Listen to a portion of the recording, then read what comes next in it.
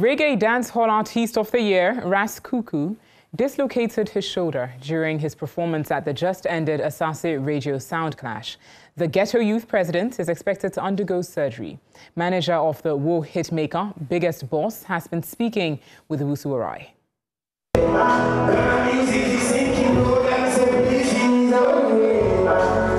Ras Kuuku suffered the dislocation during a fierce lyrical clash with spirited dancehall act Chameleon at the Asase Sound Clash. Moments after the incident, the popular musician made attempts to finish his performance but later left the stage to seek medical treatment at the Ridge Hospital.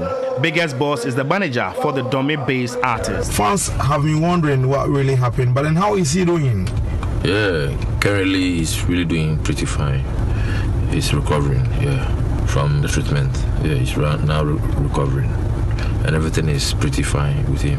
We understand he was rushed to the Ridge Hospital. What really happened on the night? It was really unfortunately though, but it was a sound clash. As you know, clash. Artists needs to put enough energy into their performance. So as he was jumping and electing our DJ to change the tune to the next track, and I think he had the dislocation and had to rush him to the hospital.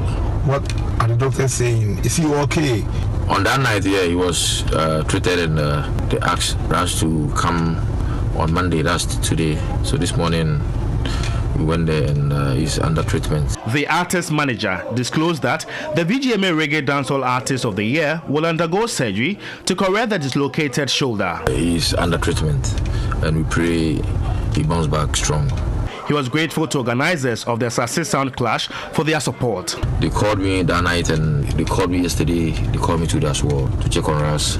And I think they have been active towards us, and I really appreciate the love. Biggest Boss urged fans to keep praying for Ras Kuuku.